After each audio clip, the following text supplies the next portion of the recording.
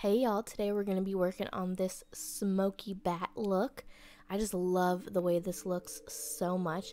I've done mine in gel, but that's because I already did it previously to wanting to film this. So you can totally do this with regular polish, but I am starting with my pink acrylic base, which is Rosebud from Young Nails, but you can use any pink nail polish you have as a base, just a sheer beautiful pink.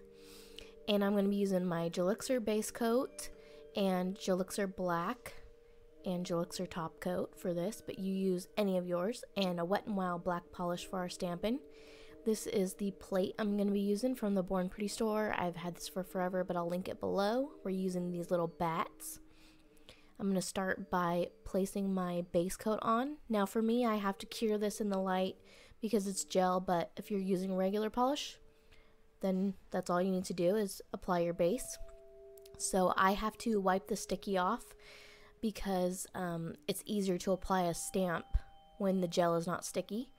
So here we go. This is my stamper.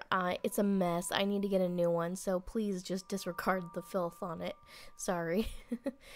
I'm going to place the black polish onto the bats, and then I'm going to scrape that towards me, and then I'm going to pick it up with my stamper.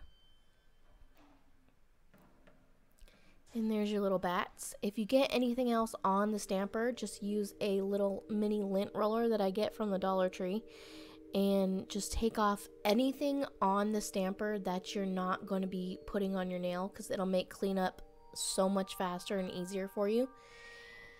And I'm just going to place that over my nail, find a spot that I like, and then I'm going to just stamp that right on there.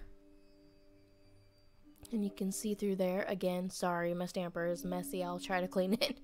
And I need to get a new one. So there's your little bats. We're going to repeat the process because we want more than just the 3 bats on the nails. We kind of want to cover the whole nail. You don't have to, but that's your own preference. Again, take off anything on the stamper you're not going to be using.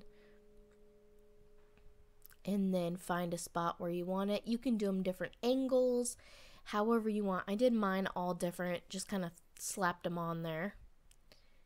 And there you go. And it's okay if there's empty spots. We like that. The finished look is great.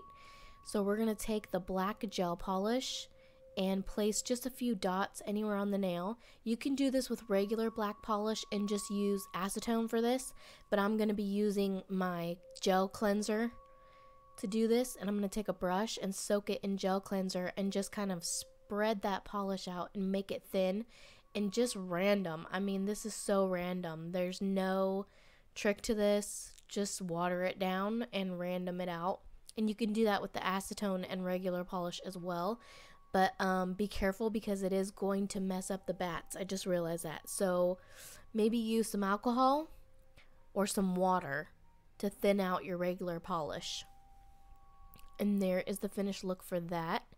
I have to cure mine for 30 seconds and then go in with my top coat.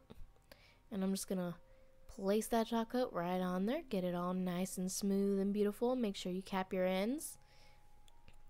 And I'm going to cure that again. But if you have regular top coat, that's it. And that's it. I hope you guys like this design. I really loved the way these turned out. I love the pink background and everything as well. Super easy. I'm so excited to be back. Just a lot of things have been going on. I got married and had a wonderful, beautiful baby boy. So if you don't, follow me on Instagram at Mags Roland. I'll link it down below. Thanks so much for sticking around, guys. I hope you enjoyed this, and I'll be back with more Halloween designs. Bye!